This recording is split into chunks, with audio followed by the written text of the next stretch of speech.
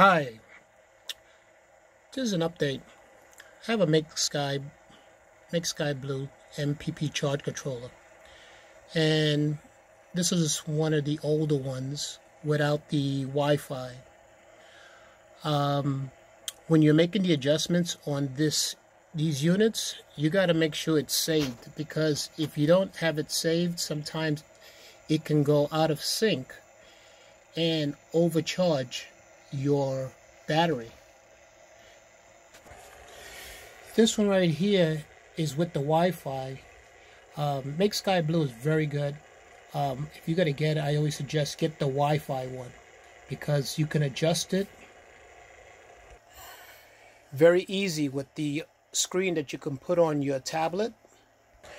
And if your battery management system doesn't catch it, which had happened with these two 800 amp batteries, you won't have problems like I'm having right now with two 800 amp batteries that are the cycles are unbalanced, and I'm using a 25 amp in daytime hours with the sunlight for electricity, and I have a backup battery box which I'm using.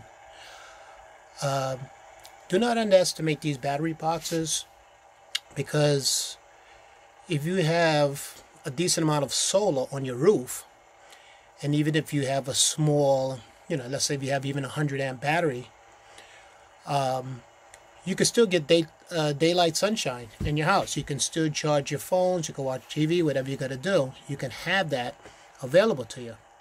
The only problem you got to have is overnight. When the sun goes down, then whatever those batteries can hold, that's what you're going to have. And it's usually not going to be that much, a couple of hours, and then you're going to have to shut it off. And then when the sun comes out again the next day, then you can use it again.